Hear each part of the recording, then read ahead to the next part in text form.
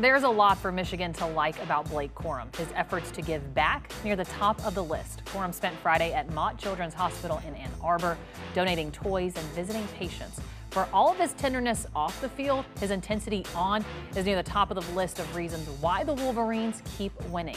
The 5'8" senior packs a punch, entering the Rose Bowl tied for the program's all-time record with 55 rushing touchdowns and with a single season record already in hand at 24 and counting. Corum's physicality and psychological makeup aren't things offensive coordinator Sharon Moore takes for granted. He fears nothing. I mean, everybody's seen the picture of blood. I think that pops out every day. Like every game, he comes out with a bloody nose, and I'm just like, I don't know what's going on. How did that happen? But he just keeps going. He's been like that since he's been here. When he was a freshman, we had to tell him to stop working out so much because he was tearing his body down. He has an innate ability to find the holes that nobody else sees. You watch him, and his legs never stop moving.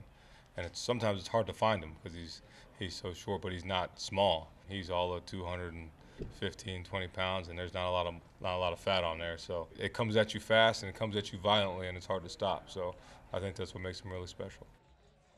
This Michigan Bowl game update is brought to you by Danny's Cafe Rossford.